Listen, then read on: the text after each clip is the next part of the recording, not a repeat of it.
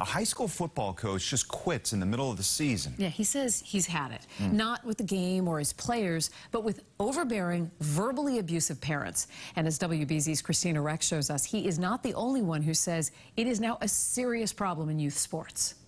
The joy of coaching kind of gets ripped away from you. For 19 years, Kahn Chace has coached high school football for the last 2 seasons at Cardinal Spellman High School in Brockton. That is, until Thursday night. It's just general vulgar behavior.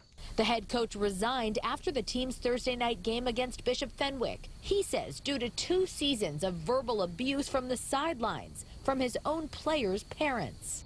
It's just nonstop, whether it's the play stink, don't have the team ready, they're just yelling at us.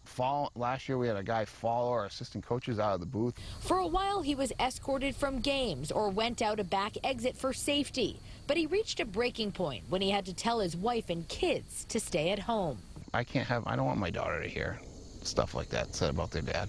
Coach Chase's resignation comes as the state's High School Athletic Association has asked fans in the stands to calm down.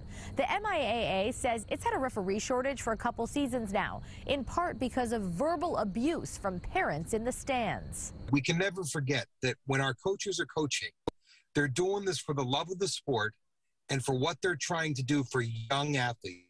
Robert Pearson talked to us from his car outside the Methuen-Andover football game under the lights. At the same time on the South Shore, parents in Weymouth weighed in on sportsmanship from the sidelines. I feel like our parents and our students have done a really nice job of trying to maintain control. I step back. As a parent, I have never questioned anything that a coach has done. Despite her hands-off attitude, Deirdre says she's seen the vitriol. The parents getting angry, going down onto the sidelines, screaming at them. For Coach Chace, he hopes his willingness to step off the field will be a wake-up call for parents in the stands. Cardinal Spellman administration tells WBZ it wishes him all the best in his future endeavors. I'm a real person with real feelings too, and I care about their kids tremendously. That's why I'm there trying to help them and do as good as they can. In Brockton, Kristina Rex, WBZ News.